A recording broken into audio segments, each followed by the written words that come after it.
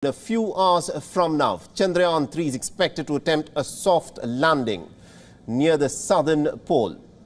And now the world, of course, is waiting with bated breath. So let's revisit as to what in fact went wrong in the last leg of Chandrayaan-2, the lunar probe mission that was sent by India back in 2019, and the 15 minutes of terror that accompanied it.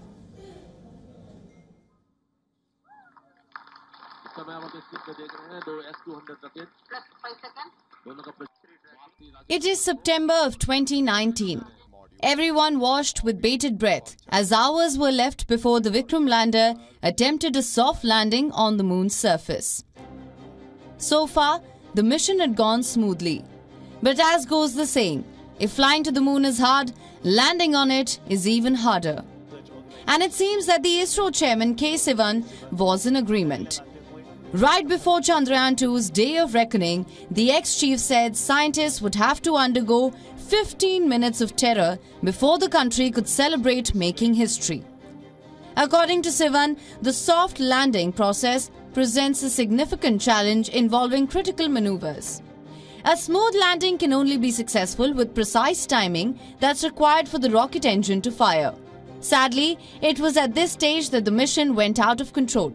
The Vikram lander had not switched appropriately from the horizontal position to the vertical position just when it was entering what is called a fine braking phase. That's at a height of 7.42 kilometers from the moon's surface. Instead, the lander ended up spinning over 410 degrees. It deviated from a calibrated spin of 55 degrees, which ultimately led to a crash on the moon.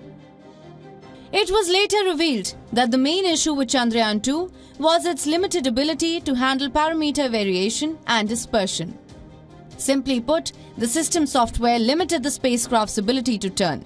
This triggered a high-velocity landing in a very small area, a feat that in itself was rather difficult. Tragically, the ISRO scientists looked on in dismay and could not intervene. The lander was on autonomous mode, as it was using data which was already fed to its system before it started descending onto the surface of the moon.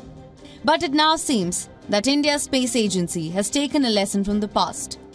The ongoing mission, it's once again raised hope that India's third mission to the moon might just be history in the making.